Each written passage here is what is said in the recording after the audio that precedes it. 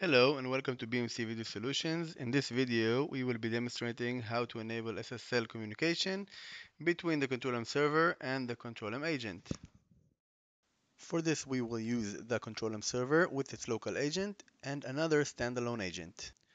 We will show how to use default SSL connection between the Control-M server and the agent. Then we will show how to change the default SSL protocol SSL v3 to the non-default protocol, which is TLS1_2. Afterwards, we'll be showing how to choose an appropriate cipher by the protocol that we chose. And lastly, change the default ciphers to non-default ciphers on the server side and on the agent side. Here we have two tabs open. The left tab is the Control-M server, and the right tab is the standalone agent. To enable SSL, we will run the CTM sys utility. Choose option number 2 and type N to go to next screen. Here we choose option number 9 and change the value from disabled to enabled. And save, of course. This will enable the SSL connection from the Control-M server to all the Control-M agents from TCP to SSL.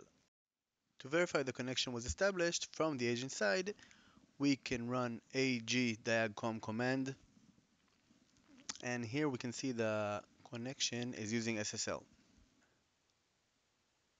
Now we will go to the server side and run ctm diagcom. This can take some time. And here we see the SSL communication.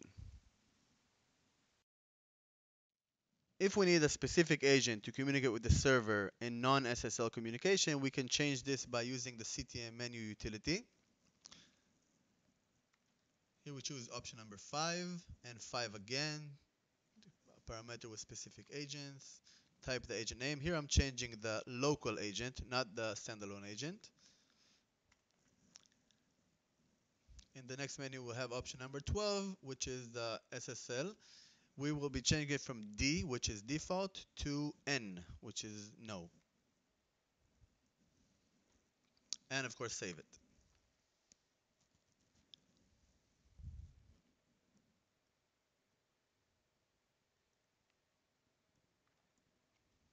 To verify the connection is not SSL, we'll go back to the menu and run agdiagcom and ctm diagcom.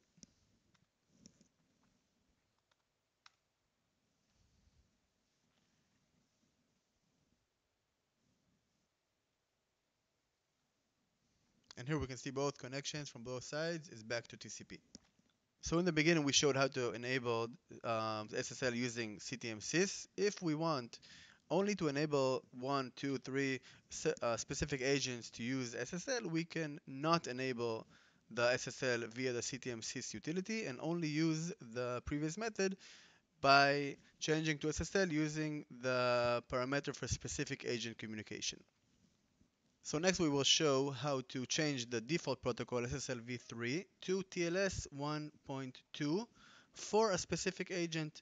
For that we will go to the agent, and here we can cut the site PLC file, which is in this directory under data SSL cert. We have site PLC file.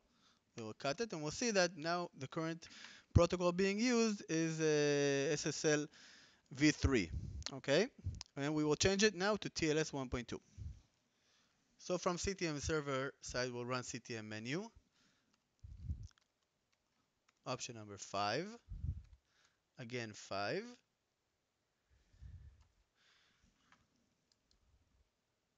and choose a specific agent. Run with the we're gonna do it with the standalone agent, and change here option number 13 to TLS 1_2.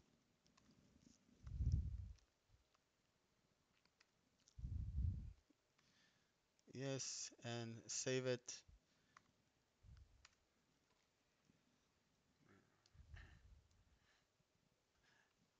Now we will go to the agent side and run again the command to cut the site PLC file, and we will see that the protocol has changed to TLS 1_2. Now we will show how to change the cipher to a non-default cipher. For example, if we want to use AES 128-SHA-256, we want to check which SSL protocol supports this cipher.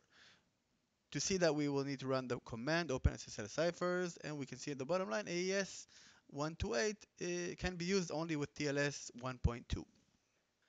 To make the actual change of the cipher, we need to copy the exact string of the cipher from this file. Then we will need to edit the site PLC file on the control M server side.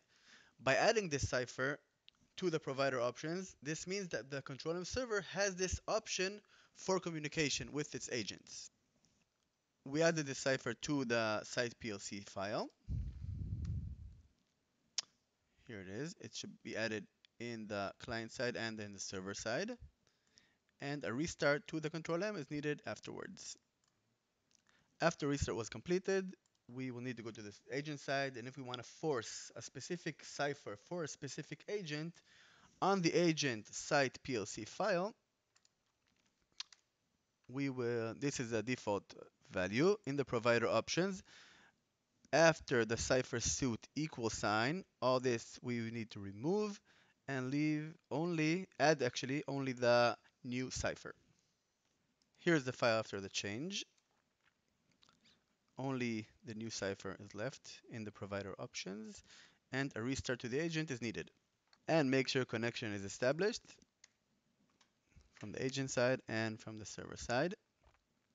This means that the connection is now being done through the specific cipher that we chose.